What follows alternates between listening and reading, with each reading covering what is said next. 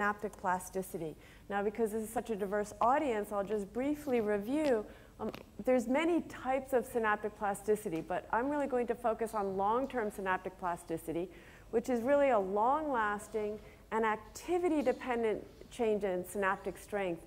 And when we talk about long-lasting, we mean an hour or more, an hour, 8 hours, as long as we can measure it very often. And there's generally two types: potentiation, which is an increase, and depression, which then is a decrease in synaptic strength. And we're interested in this because it shares some characteristics with behavioral learning, such as persistence, just like we learn and remember things for a long time. And also activity dependence is similar to experience-dependent learning. And we also see spatial specificity in various molecules, and that also varies. With calcium, it's restricted to the stimulated spine.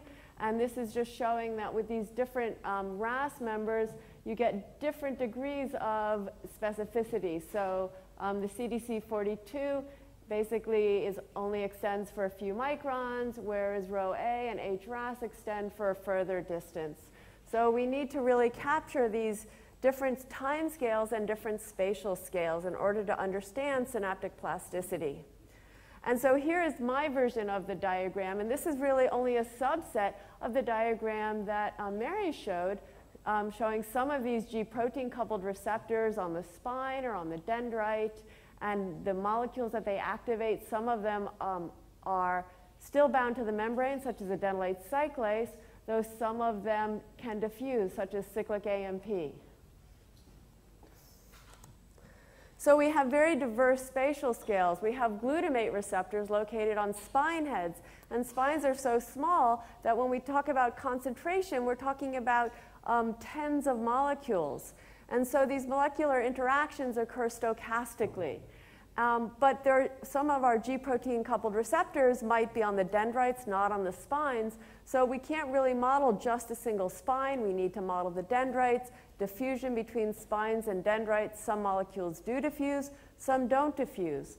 And so one of the things we did in my lab is try to create an algorithm, a computer algorithm, so we could efficiently simulate this diverse time scale and spatial scale.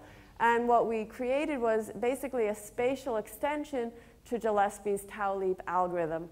So the tau leap algorithm allows multiple reaction events and multiple diffusion events to occur during each time step. And so you can think of it as we have a particular space, and we are going to divide this into a mesh because this is a mesoscopic algorithm. And then we're going to calculate what is the probability that, say, a molecule in this compartment leaves, or a molecule in this compartment reacts with another molecule. And we do that using these standard equations for reaction propensity and diffusion propensity. And then we'll use a binomial random number to calculate how many of these molecules actually leave the compartment. And because binomial random numbers are expensive to generate, we store that in a lookup table, and then we can use uniform random numbers. So at each time step, we only need to choose a single random number to say how many molecules are going to react or diffuse. And this is just one of the validations. Now, this is an approximate algorithm, so it's not exact. It's not going to exactly reproduce the Gillespie algorithm, but if you don't take too large a time step, you can see that here we're going to reproduce the deterministic solution, which is in black or gray, and we'll also reproduce Smalden. And so these fluctuations with molecule A, of which there are relatively large numbers, and especially what we're calling molecule B, of which there are very small numbers, 0 to 10, shows that we do agree well with these other solution systems. So now we're going to use this software to address the question of what controls spatial specificity and what controls sensitivity to temporal pattern. And our goal is to actually do these simulations for minutes to hours in dendritic structures with spines that are 100 or even 500 microns long. Well, what we're doing right now is only 10 to 15 minutes and maybe only 20 to 30 microns, because we still need to make the algorithm yet more efficient, or alternatively perhaps parallelize it. But this is one of the structures that I'll be using for these simulations. And what we want to answer first, we'll start with temporal specificity, which is how do these temporal patterns select for either depression or potentiation of synaptic strength. And now I'm going to switch, and I'm talking about the striatum, not the hippocampus. And unlike the hippocampus, in the striatum, both a high-frequency stimulation and a low-frequency stimulation produces long-term depression. And in fact, it's very difficult to produce potentiation in the striatum in the presence of a normal amount of magnesium. But what is observed in the striatum, as well as other brain regions, is a theta frequency of activity in vivo, and that actually gets stronger during learning. So one possibility was that a theta burst type of stimulation would produce potentiation, because that's actually what's happening in the brain. And so this is just showing an example of, say, a high-frequency stimulation and a theta burst, where we give 4 pulses, and then we wait a little bit, and then give 4 more pulses.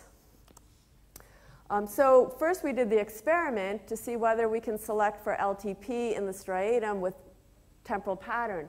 And so this shows we're recording in the dorsal medial striatum over here. And we used 50 hertz within the burst.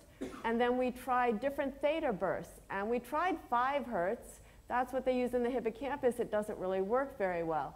Well, if you look at those in vivo measurements, you see that it's closer to, the theta is 7 to 11 hertz. So we tried 10.5 hertz, and that gave us a very nice potentiation, which lasted for at least 2 hours.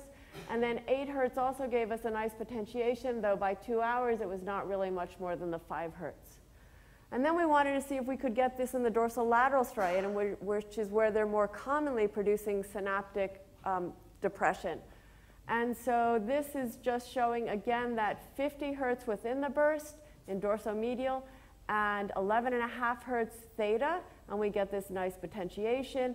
And if we actually increase within the burst to 100 hertz, again, that's what they do in the hippocampus, we do get LTP, but it's not as strong. We do not get it dorsolateral, but if we use our optimal paradigm laterally, we get a smaller amount of potentiation.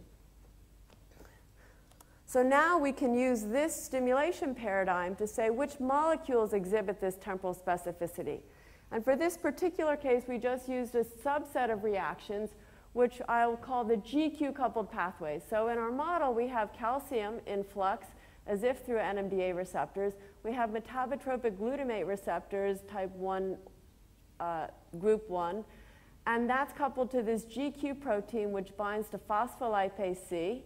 And the phospholipase C is actually activated by both G-alpha Q and calcium. And that produces diacylglycerol and IP3. Now, the diacylglycerol can either bind to DAG lipase, which is a molecule that produces the endocannabinoid 2-AG. And this is required for long-term depression. Many other experiments have shown that. But the diacylglycerol can also bind to this protein kinase C, which is transiently activated by calcium. And this has been shown at least to be important for a chemical type of LTP, though not other types. So we created this model, and we wanted to validate it with a different type of data. So there's something called depolarization-induced suppression of inhibition, or DSI. And in these experiments, they have shown that if you depolarize, if you depolarize a neuron, say for 0.1 second, you don't see really much decrease in the inhibition. But if you depolarize a neuron for 1 second or 5 seconds, you will see a brief transient suppression of an inhibitory input. And that's, we sort of see that in our model. We're actually looking at 2-AG production as representing the depression. We see very little 2-AG with a 0.1 second influx of calcium, and it's bigger for 1 second and quite large for 5 seconds. Well, this group, this is a paper from, the data is from Uchigashima, and what they also showed is that if you add a molecule called THBG, which activates metabotropic glutamate receptors, you see an enhancement in this suppression. And so this shows that if you give a 0.1 second or a 1 second depolarization, you see the enhancement in the suppression. But with a 5 second stimulation, you don't, because most likely you've saturated something with the 5 second depolarization by itself. So this shows what's happening in the model, and with a 1 second depolarization, This is just reproducing this trace up here. Now, if we add DHPG, we see an enhancement of the 2AG produced. And now we want to compare how much is produced with the DHPG compared to normal. And so here's our ratio. And this has a very similar shape as the experimental data. And so we see an enhancement with 0.1 second and 1 second. And with 5 second, we see saturation. So now we can simulate the model using our LTP induction stimuli. And we chose to use a 20 hertz stimulation, or low frequency, because a paper recently out of Kreitzer's lab shows that this type of LTD, but not the 100 hertz, requires 2AG. The 100 hertz does require endocannabinoids, but it's a different type. And we don't have that type in our model. So this is the 2AG production. And the black trace shows our theta burst stimulation, and the red trace shows 20 hertz. And it's fairly similar quantity here. And we're just using this in this smaller structure with a single spine. But now if we look at the protein kinase C, we see that theta burst produces a much larger increase, a much larger amount of PKC than does 20 hertz. And so we think that LTP is resulting because the PKC effect dominates, not because there's no 2AG production. So we think now we can say you have a molecular signature of our LTP. And this is just summarizing. There's very little difference in the 2AG with our stimulation paradigms, but a large difference in PKC. So our molecular signature is a ratio of PKC to 2AG, which is much larger for theta burst than for 20 hertz. But we also want to validate, is PKC really required for this type of LTP? So here's an experiment. This is our theta burst with no PKC inhibition. Now, if we add a PKC inhibitor, calorethrin, we see that we do not get LTP anymore. And this is just our non-stimulated control with calorethrin in the bath to show that this effect is not just some non-specific decrease in our ability to produce LTP. Well, what about spatial specificity? So now I want to use this larger morphology where we have multiple spines, and we're only applying our glutamate and calcium to this one spine, as well as, well, this is a mistake, not glutamate, but calcium is applied to other places on the dendrite. And so this plot is showing time on this x-axis, the spine number on the y-axis, and then the darkness represents the 2AG concentration in this case, and we see very little spatial specificity. For theta burst, you can make out, here's when the theta burst is happening, and you see a little bit of 2AG production, which extends throughout the morphology, though it's not as much over here. With 20 hertz, you can also make that out, though it's not quite as visible on this plot. Well, what about the protein kinase C? We actually see a dramatic spatial specificity. This is our theta burst and 20 hertz, and this is the stimulated spine. And you see a very high elevation in PKC and much lower increase in these other spines. And with 20 hertz, we see much less of an elevation. So now we can summarize that using our ratio of PKC to 2AG. And so this is, we're looking at area under the curve to represent sort of total activity. And you can see with spine 1, we have a very high ratio. And with these other spines for theta burst, we actually don't see much of a ratio. And it's very similar to our 20 hertz. And we see something similar, this is the PKC, if we're just looking at, instead of the ratio, the activity of the molecules individually. And so we suggest that means that when you're giving this stimulation, any stimulated spine will exhibit LTP, but the other spines might actually exhibit LTD. So this might be a form of homeosynaptic plasticity.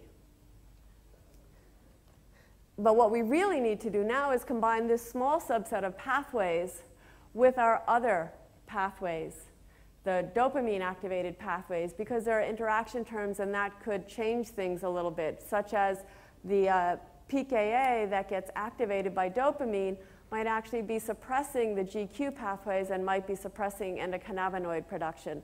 And even though we need the GQ for PKC, this is where spatial location again becomes important. The location of these different molecules, whether it's happening in the spine or in the dendrite, would influence which pathways get activated.